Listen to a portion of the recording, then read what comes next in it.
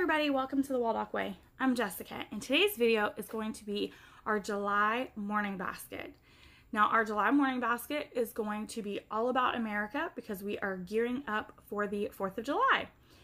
This month, I decided to try my hand at a morning menu. This is the menu cover that I got from Meaningful Menus a few months ago, and I love their menus, but I just wanted something a little bit different because it's summer. And while I love our morning basket and everything in it, in case we didn't get to everything, I wanted something short and sweet that would cover all of the basics I wanted to cover about America. So I made this. This will be available in my shop if you would like to have your own copy as a PDF download. This is a QR scanner, so if you have our QR code, if you have a scanner on your phone, you just scan this, and it's going to take you directly to a YouTube playlist that goes along with the morning menu. So inside the morning menu, we have the month of July at a glance so that we can kind of go through and cross off the days and discuss the day, the date. This happens to be Emily's birthday, so we need to make sure we're counting down to that. I also have the months of the year and the days of the week. In that YouTube playlist I talked about with the QR code, there is a song for each of these so that you can sing and dance along to it.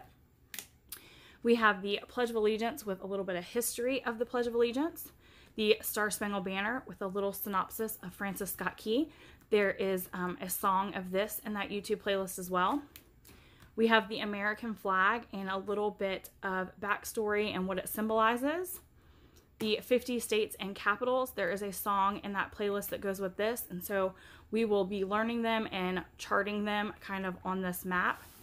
And then the last thing in the menu is the Presidents of the United States. So it's all 45 in order with pictures to go with it, and there's a song for this as well. And then in that YouTube playlist, there's also a brief history of the 4th of July. So even if this is all we were to get to for the entire month, I would be thrilled. While I have tons of other really wonderful stuff, as long as we got through this and kind of, got a really good view of everything I included in this, that would make me very happy. But I'm going to go ahead and show you all of the other goodies in my morning basket for the month of July. Now, I have been saving our heritage letters. So I have some of our heritage letters here, and these are letters from kind of like American heroes and legends, and they're written as if, let me see, I have one open, as if it came straight from them. So this is Betsy Ross, and as soon as we got this in the mail, I knew I would be saving this one for July. And so it's a letter to you from Betsy herself. And there's a few others in here as well, so that will be part of our morning basket. I also included our We Sing America. So it's got the CD, and then it has the music booklet that goes along with it. So it has tons of different songs that we will be singing. I picked up the Brain Quest America. Now it says 9 and up. I mean, she may not know all of these, but I figure that's kind of the fun in doing it, is learning them. So we are going to go through this even though she is about 2 years from the suggested age. I also picked up the States and Capital Learning Wrap-Up. So if you've never seen one of these, it's super fun. You wrap it. So for instance, if you were to say the capital of Illinois is Dover, I know that's not correct, but you would just kind of wrap it like that. And it will eventually tell you on the back, if you can see there, if you're right. Like, as long as the string wraps up and lines up to these, then you got it correct. So just a hands-on thing to practice states and capitals. We will also be incorporating 2 of our Passport to Adventures units. So we will be incorporating Civil War on a Sunday and Revolutionary War on a Wednesday. This will be unit 21 and 22 in Passport to Adventures. I literally skipped around and saved these, and she doesn't know. She thinks we're done with Passport to Adventure. So she's going to be excited to find out that there's actually 2 more units that I snuck away from her. Then for 2 more read alouds, I picked up the What is the Declaration of Independence and What is the Constitution. She loves these books from the WHO headquarters. I grabbed a stack full of readers for her as well. So we have Katie Wu, Red, White, in blue. And then these are a stack of our ready-to-read Wonders of America. So we have Yellowstone, the Rocky Mountains, Niagara Falls, the Grand Canyon, the Statue of Liberty, Mount Rushmore, Famous Folks of America, and then Famous Events and Symbols of America.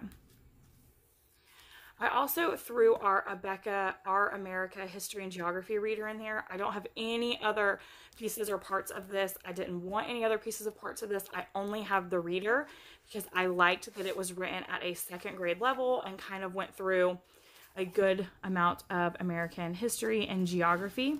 So I have this in here. We may or may not get to any of it, but in case you had questions, I thought this would be a good reference. I also have two different poetry books. We have the Poetry for Young People, American Poetry. One of the things I love about this series is that most of the poems have kind of either an introduction to the poem, like a little summary about it, or it tells you about the poet themselves. So we will be going through this. Then I also picked up the Poetry of the U.S., which is the National Geographic. We have two other poetry books by them, and I love them because the images are just breathtaking. I mean, it's just so pretty to look at. So those are two poetry books we have. And then I have a few picture books that we'll be reading through. So we have the 4th of July story, We the Kids, A More Perfect Union, A is for America, A is for America, an American alphabet, America Is, and then Those Rebels, John and Tom. Then I also grabbed the National Geographic Celebrate Independence Day with parades, picnics, and fireworks. And so this is a holiday around the world. I try to find these for every holiday because it shows how different people around the world, or in this case around the United States, would be celebrating Independence Day. So like some of the different activities and kind of why we do those activities. I also put the Wonders of the World Shine a Light book. This will probably end up being a bedtime story because it's not normally dark enough for us to use this during morning basket, but I put it in our basket so we wouldn't forget to use it. I love these Shine a Light books. If you've never seen one, let me see if I can get it to do it. So you would shine the light, and then when you flip the page, you would be seeing this through the Statue of Liberty. There, it's a really cool concept. I also added in here the American Story, which is 100 True Tales from American History. We obviously will not read through this entire thing, but if there's a certain thing that she is kind of stuck on, which does happen, we will go to the time period in the story in here and read through it. For instance, if she wants to know more about the Civil War, we would find that in here and read through kind of the section of that. We're going to definitely read through the section about the Founding Fathers, West and East, and forging an army. So we'll just be picking out different sections and reading it out of here. And then the last book I have in here is the Osborne State Capitals, Explore the Capital Cities of our 50 states. Because we're doing some of the state and capital work, I wanted to have this for her to be able to look through at the different ones as we were learning them, to learn a little bit more about them. One thing I don't have pictured, because it will be on her tablet, is the Stack the States app.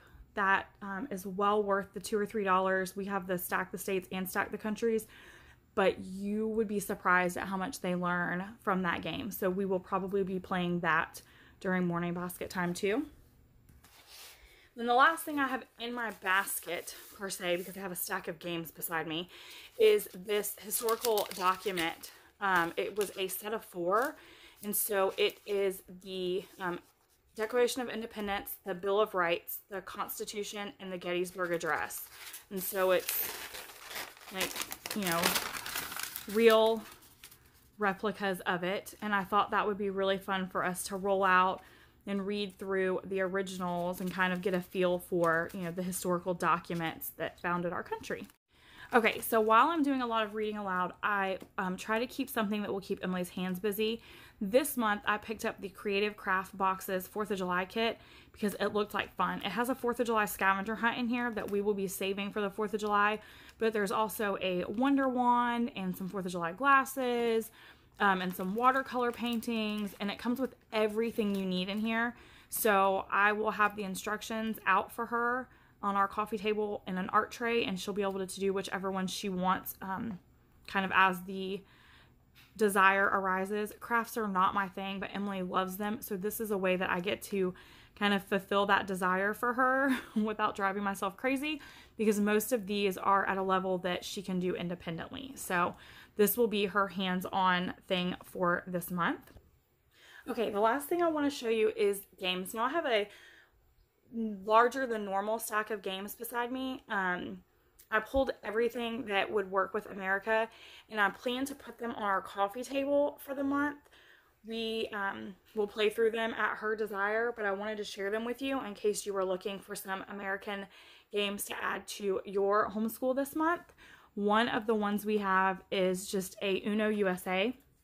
So it's just regular Uno, but it's red, white, blue, and gray, and it has kind of some American symbols on it. So it gives an extra flair. We always take this to my parents for 4th of July cookouts too, because it's a game everybody already knows anyway. And then we have the Professor Noggin Revolutionary War, and we also have the Professor Noggin Civil War. So as we're doing those units of Passport to Adventure, we'll pull these out and do them with that. We have the USA Flag Frenzy, which is kind of a spot it type of game. So you have this map that folds out that's all of the states and their flags. And you have a card laying down like this, and you have cards in your hand, and you're trying to match something to this card here. So you would only be looking at one at a time.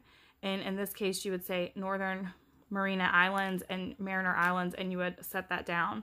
And then you would just kind of keep going until you were out of cards. So like I could say North Carolina because they match, and set that down, and you just keep going until you're out of cards. Whoever runs out first wins. So it's very similar to Spot It, but you would again be amazed at how quickly you learn some of the state flags by playing it. Hands down, if you're only looking for one American themed game, this will always be my suggestion. It's fun, it's funny.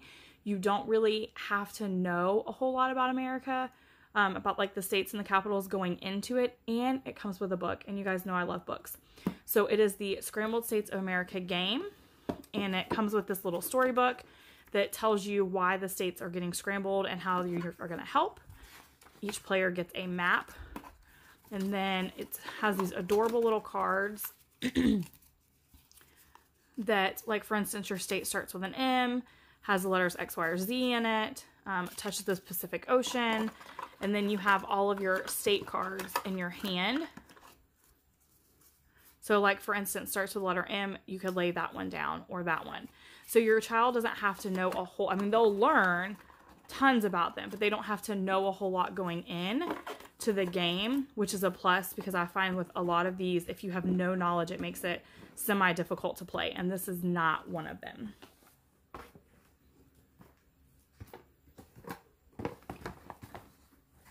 I also have two different bingo games. We have just the USA Bingo, which is state, capitals, nicknames, and more. So this one is really fun. And then we also have the Geography Bingo. So you're playing bingo, but you have sections of the United States. So instead of just like the state and the capital, you're learning more where it's located and what that state is known for.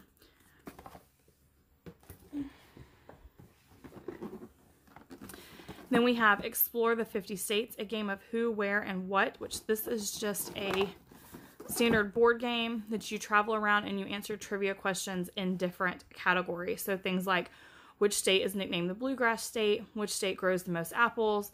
Where do cheeseheads live? Again, this is one you need a little bit of knowledge to start with. So I don't know how much we'll play this because she doesn't have this kind of knowledge quite yet. Then the last game I have for you is probably up there in our top 3, and it is the game of the states. Can you sell the most from coast to coast? So the way this game works is you have these tiny little trucks, which we love, and you have these little packages or products, so they call them, and you're trying to sell the products to the different states. So you have like these states in your hand, and you have to travel from wherever you are to that area. Then you spin the spinner when you get there, and it tells you how much they paid you for your good. And then you drop it off, then you travel to the next state and deliver your product there. So it's kind of a little bit of economics as well. And then whoever has the most money at the end wins. So it's obviously totally by chance, but you learn tons. And what I love is there's stem facts on all the cards, which is something you don't find in a lot of the other American themed games. So it's something completely different. Okay, and then obviously we are still working our way through the question and answer a day for kids. 3 years, 1,095 conversations with your kids. So in case you haven't seen it yet, it is like a question, and then you answer that same question 3 years in a row. So we will be working our way through that for 2 more years, it looks like, or another 1.5 years. And then for Bible this month, we are using the Jesus Calling Bible Storybook. So it is one that has gorgeous illustrations and beautiful stories. So we're just working our way through that. And that is about it. That is everything that I have for our July morning basket, which will be a pretty good portion of our homeschool through the entire month because we are taking it easy. So like I said, she'll have tons to say about what we do and don't do. My main goal is obviously to do these 2 things every day, to get through this or a good portion of this every day. And then kind of let her pick maybe one more thing. So either something from here or a game to play. And then by the end of the month, we will have gotten to all of it and learned a ton and had a ton of fun too. So let me know down in the comments below what you are doing for your morning basket for the month of July and what you're looking forward to the most.